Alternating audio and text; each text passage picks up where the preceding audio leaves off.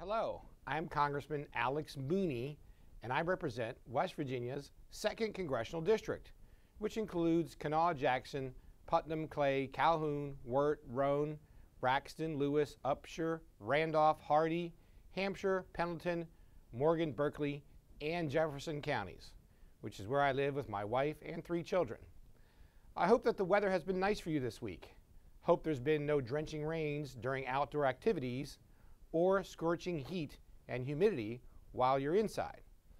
If there has been, just chalk it up to a small part of the incredible character building experience that is Mountaineer Boys State. First, I want to congratulate you on your accomplishment.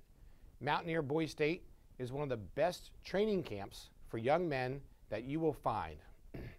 Some of West Virginia's most accomplished business owners, professionals, educators, and political leaders have come through the very halls in which you are working this week. Your time here will not be easy. It's not a vacation. To get the most out of it requires that you put all you have into it. But I also know that your camp leaders and staff have put together a program that is both educational and a lot of fun. When I talk to those who have been to Boys State, they all say that you do not get the full appreciation of how it helps you or how it changes how you see our system of government and civil society until you get back home. You receive a better understanding of how challenging it is for all of us, elected officials and citizens, to move our republic ahead. Thank you all for coming and contributing your best efforts.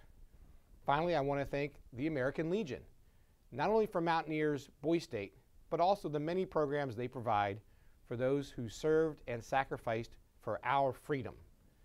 Please make sure to thank all of those who came together to make your time here so productive and special. Thank you and God bless.